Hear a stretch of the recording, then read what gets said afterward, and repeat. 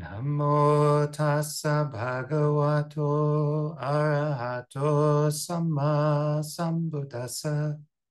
Namo tassa bhagavato arahato samma sambuddhassa. Namo tassa bhagavato arahato samma sambuddhassa. Buddhang dhammang sanghang namasami.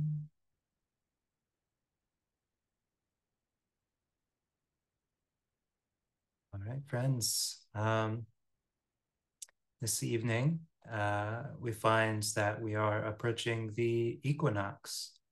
Yeah, and whether you're in the northern hemisphere, the southern hemisphere, that has its meaning, right? It is a time of change. If you happen to be at the equator, things are still changing, but it's going from hot and dry to maybe wet and humid, or vice versa. But it is a time of change. And this, as it does every year, often gets us reflecting on the nature of change. And change is very important, very vital, very essential to what the Buddha was trying to point to, what he was trying to awaken us all to, and what he himself awoke to. There are many complicated explanations that he provided for what it was he awoke to. But when he first explained it to somebody else, this was what they understood, the nature of change. And that's been, kind of the quintessential teaching of the Buddha ever since. And so I'd like to reflect on impermanence, in Pali, Anicca, tonight, and invite you to consider some of these ideas yourself. So just to say, so you've probably, you've all, heard a lot about Anicca, about impermanence. You've thought about it a lot, and yet we come back to it again and again. And this is one of the first and most obvious aspects of impermanence, is that the insight into impermanence is impermanent. It's not enough to simply get it and have an aha moment and then we're good. The very understanding, the very knowledge, the very consideration and contemplation that things are changing slips away from us constantly. We get it and then it's gone. We get it and then it's gone. And it is not the undercurrent of all thought and speech in society. But it's there a lot. You have to know where to look for it. And it's funny that you can't look for it in science, and you can't look for it in philosophy. You can't look for it in math. If you were like, also, I was like, I commonly do with these things. If you were to Google impermanence and find the Wikipedia entry, you would find that the world in human history is divided into two camps. You have the Eastern philosophy, or Buddhist camp, where impermanence is a major, major teaching. And you would have the everybody else camp, where everyone's kind of on the fence about it. Like, it's pretty clear that some things change, but if you are aiming for an explanation of life, the universe, and everything, it's pretty clear to most people that there has to be something that doesn't change. Whether you call that God, whether you call that science, whether you call that math, there are systemically, in terms of our society, in terms of the way we think, if you try to think big picture, you always eventually, naturally end at this conclusion that something is stable, that something is permanent. And so you tend to throw out impermanence completely. And then you have the Buddhist teachings. You have where Anicca is propped up. But to understand that it's not also like a global systemic, like the part of the reason, if you were to do a Buddhist Pali Canon Google and go through the Pali Canon, for references to Aniccā, you don't find the Buddha saying that Aniccā is a thing, that it is a God, that it is a force out there that you can look at and you can analyze and you can grasp. Instead, the Buddha is always framing impermanence as it is a characteristic of things. Those things which you can look at, you can see and understand and try to grasp, those are the things that are impermanent. And the Buddha does not even go so far as to say that all things are impermanent, which, what? Yeah. But actually, there is something that the Buddha says is not impermanent, and he calls this nibbana. But what his first student attains the first level of awakening woke up to is that all conditioned things, all things that arise, are impermanent. Anything that arises ceases.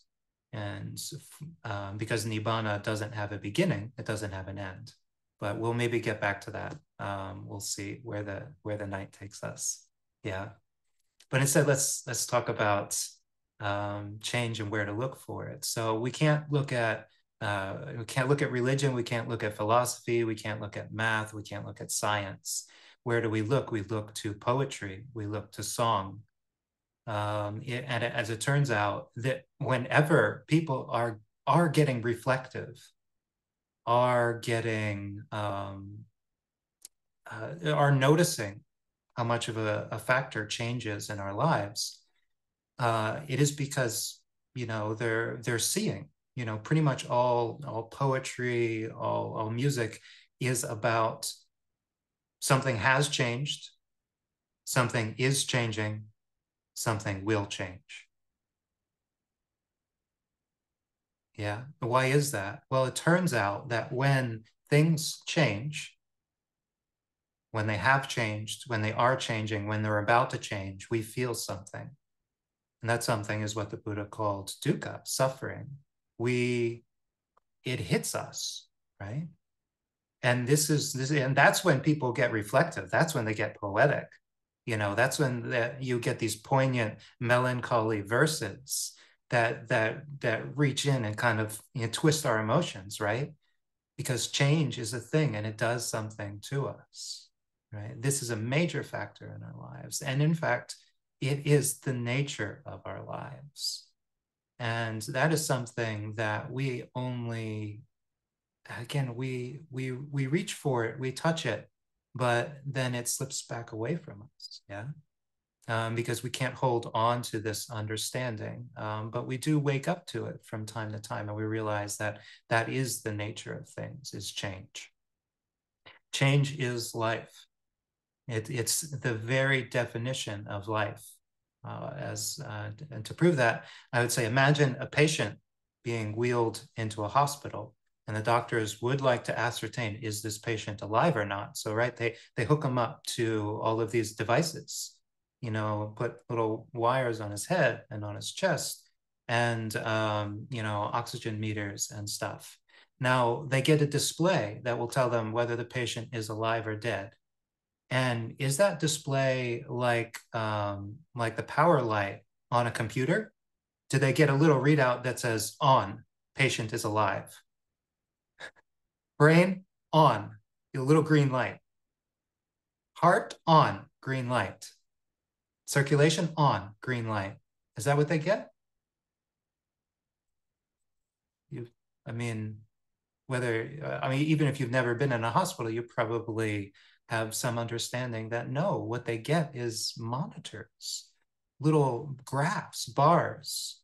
They go boop, boop, boop. Yeah.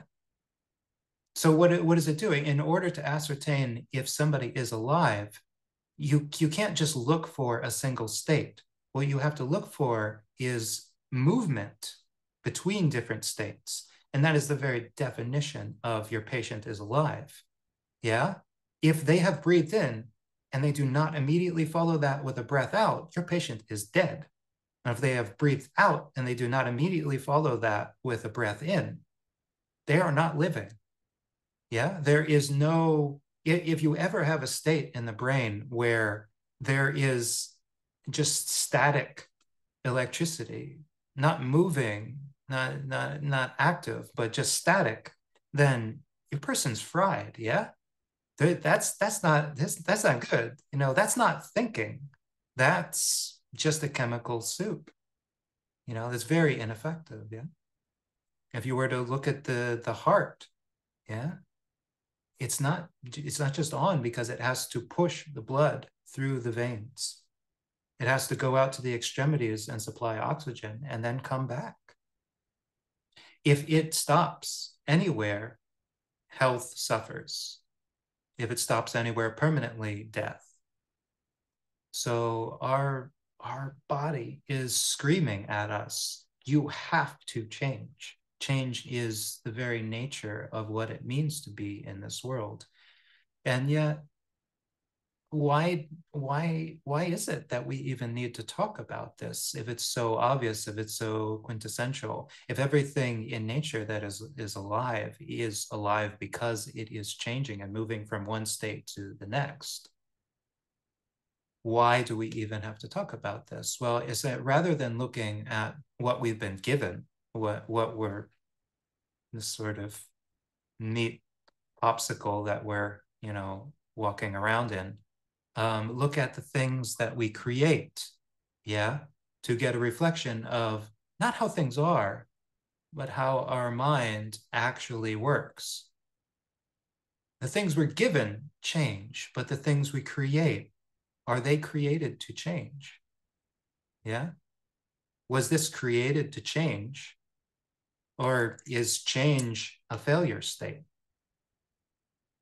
Oh, it doesn't work anymore. Yeah. I mean, little gizmos and stuff, the stuff that's powering our modern life. Is it important that they change? Yes, they have power running through them. We want them to know when we want the mouse to tell the computer when it's being moved across a surface, right? But when we think about that mouse, do we want it to be like a living mouse that's moving and eating and defecating and pursuing its own path? Or do we want it to be a mouse that sits there on our desktop until we move it? Do we want it to stay the same? Do our phones and our computers and even our microphones and refrigerators now, when they suddenly get a service update and all of the little buttons that we got used to change, do we like that? Do we feel that? Is that visceral, right? It's like, no, now I've got to stop and relearn how this thing works. And in fact, this is what the Buddha is pointing to. This is the very nature, not of our bodies, but of our minds. Right? Our bodies have to change. Our minds are devised around the principle of not change. They seek for and thrive on tangible, static entities. And yeah, because that is not how things work in reality. Suffering is born, right? And so here we are. This is what we're looking at and what we're looking for in the world. And this is the source of our greatest inspiration in Buddhist practice, is peeking, prying, probing into the nature of our minds and repeatedly asking ourselves, like, how am I relating to the things in front of me? Am I open to their change? Am I accepting of their change? Do I even recognize their change? Yeah. And when we find that something in our lives changes, this is our opportunity for practice. This is our opportunity to really, take our Dhammic pulse and figure out how much have we really internalized. And this applies to everything, not just the clothing and the electronics and the cars, but food in our refrigerator. Yeah. It doesn't stay the same, does it? You can't just put it in there and bring it out 3 months later and you're good to go. No, most of those things are, they're not going to last that long. They're going to go through transitions. Yeah. Yeah. Today I've been, painting in the monastery, even, paint on a building, on a wall that is not being touched, is not being interacted with. It will fade, it will change color over time. You paint the wall, and if you go back to paint it with the same paint a month later, they are two different colors. The one you're applying and the one that you previously applied are no longer the same, because once it hit that wall, it started to change. Yeah. Well, how does that make us feel? Would we rather have the wall, you put one coat of paint on it and it stays that color? Yeah. Would we rather have the wall just stay? Yeah. How does it make us feel when things start to break, when animals chew holes in things, when rain drips in through a leak in the roof and you've got these big spots? Yeah. How does it make us feel when, all of the structure around us changes? But why should that be the case? Why should that be the case? If we were to go out into the forest, something that we have not exerted our control over, would we find anything that is static and stable and dependable and reliable and unchanging? No, no. I mean, if you've ever spent the night in the forest, you probably have experienced what I experienced every single night I have ever stayed in the forest, and that something will die and it will hit the ground very loudly somewhere near you, and it will wake you up to the reality of things are dying. Yeah. You will hear a scream at some point of the dusk or the middle of the night or dawn. Something has become food and something has eaten. Yeah. But this is change. This is death. The squirrel that used to occupy the place in that tree, that was his dominion. He would bark at you if you got close. He was protecting his acorns. Just like that. That will never be the case again. Yeah. So how do we transition? How do we transition from our tangible world, like the setting, behind me? Everything is square. Everything is solid. Everything is mathematically precise. The calendar on the wall, yeah. Dates are, they're there, yeah. Or are they? Right? You are they the same everywhere on the planet? Does everybody agree to the way time works? Yeah. Or is it really, is it just in our minds that this is the structure of things? How do we make that transition? Well, first thing is that transition is what we're doing. Yeah. And we will see this in meditation. The best meditation subjects are those things which embrace change, right? If we're looking at the nature of the body, we're directly paying attention to change. If we're doing mindfulness of death, then we're thinking about how something that is alive will not be alive. What is that but change? If we are practicing loving kindness, we have to accept that the person we are thinking about kindly and lovingly is outside of our control. And isn't it interesting that that makes them more beautiful? It brings joy to the heart. Yeah. And if we're doing what some of the most basic meditation subjects, like mindfulness of breathing, yeah, or doing a mantra, then changes the very nature of it. Yeah. We are not doing it right if we are looking for a static state. We repeat the mantra first verbally and then in our head, and then we listen for the space in between, and then we say it again and we listen for the space in between. Because the very nature of our speech, right, and the very nature of vitaka vichara, the application of our minds, is that we can apply it, but then we have to let go to be able to apply it to something new. We can't make it stick on one thing. because the essence, the movement of our mind is the definition of, it's not just life, but thought, right? You don't say somebody is thinking if they're going breath, breath, breath, breath, breath, breath. We don't call that thought. There has to be a pause where they're experiencing that very breath, right? And that's what we would call thinking. That's what we would call meditation. So this ability to feel change, yeah, is huge, is life-changing in some ways, though it slips away. How profound is this experience? Well, that's part of why often this teaching can feel a little ephemeral, is because we don't often contact it in its full intensity. Yeah. When a person does, it's something that kind of sticks with them a very long time. Sort of like when somebody has a near-death experience, right? What do? They think about it, changes them, right? They think about it for a long time. It's the same thing when we really grasp impermanence, when we really touch that in a way, not like, oh, wow, little headphones are impermanent. They're already broken. They're going to break someday. Oh, I get it. But like when we're really shaken to our core, we're like there's like it's all moving, it's all flowing, and we realize there's that letting go. It can only happen through a profound letting go. And what do we call it? We call it like a flow state. Yeah, we call that being in the now. You can write a book on it. You can make millions. Why? Because it's what we all want.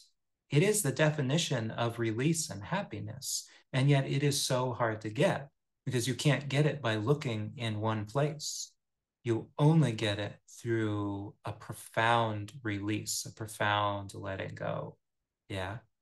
That is the only time it happens. But when it does happen, when we do have that flow state, that being in the now, we will think back to that and reference that forever. But what have we attained really but a moment of being natural, a moment of actually being ourselves, of accepting I need to change to live. That change is the definition of success and thriving. Yeah. Being able to flow from one state to the next. This is what all music and poetry is trying to say. Yeah. Yeah. And that's why it tugs on us so profoundly, because it's trying to lead us to that place. But the thing is very interesting. We took the precepts, right? Well, that's because when you begin to understand what the source of that poignancy, that really power that change has on our psyche when we embrace it, you know where to look for it. You don't have to think about how you just lost somebody in your life, or how your country is changing states, moving from one political party or ideology to the next. You don't have to think about how you were in a relationship and how that relationship has changed. You don't have to look at the minutia, the little details of your life and see how they're changing. You can actually just like, sort of like row your boat gently down the stream. You realize that you are flowing and you just let go into it. Yeah. You just let life move. And in that moment where you're actually doing it, you've stopped existing. And when you stop existing, and that's what the Buddha calls anatta, or not self, because you can only be there if your mind is putting you there. Because if you look at the reality of things, everything's changing. There is no you to point to. But when you stop putting yourself there, then there is nobody there to suffer, right? The definition of what a self is something static. The definition of what is static is suffering, yeah, the inability to change. Yeah. So here we have why the Buddha points to these characteristics is they're tied together. And when one goes, the other tend to go with it. Yeah. And that is sort of how we make this transition. Yeah. The Buddha is often putting them together. And he says it He says it one way in a famous set of Dhammapada verses. He says, all conditioned things are impermanent. When one sees this with true wisdom, they lose an interest. They nibindati, they cool to suffering. Yeah, and that this is the path to purity. You can see this as a negative thing, just letting go, a releasing, or you can see it as a positive thing, embracing nature, actually just diving into this flow of life and saying, hey, I'm not going to cling to anything. I'm just going to let it change. This is a scary thing in some ways. And so you shouldn't beat yourself up if it doesn't, you just can't, okay, I'm gonna be in the now. It goes against our nature completely, yeah. And that's probably the greatest source of wisdom, is not to wake up to the fact that things are impermanent, because of course we're all trying to do that. That's what we're told to do, right? But waking up to the fact that we can't just do that, that our very mind is structured around suffering, is structured around not changing, yeah. And so the tool that we are using to try to understand impermanence is trying to be permanent all the time, and is based on trying to think of things in a permanent way. And in order to really get it, we have to let go of that very mind. We have to let go of our body. We have to let go of our lives and let them be what they're going to be. It's a little crazy, yeah. But again, the Buddha, in some ways, we could say that this is the highest form of happiness. This is the very definition of happiness. In one notable teaching, the Buddha, previously we were talking about merit, and we said that an easy way to think of merit that the Buddha offered is happiness, right? So what is the amount, the relationship of the happiness that is generated from certain things? And the Buddha said, imagine you spend your entire life giving gifts and offerings and oblations to worthy people, to the Sangha. That would be an incredible amount of generosity and joy and happiness and gratitude, right? Think of an entire life of doing that, being rich and just helping people left and right and center, yeah? That'd be an incredible amount of happiness, yeah? And the Buddha equates that to experiencing the pure heart's release of true loving kindness, having your mind completely purified of all sense desire and hatred for the time it takes to milk a cow, or a goat for that matter. To just for that period of time, have an actually pure heart, free of any animosity or clinging, would be the same amount of happiness, the entire lifetime of all that gift giving, yeah?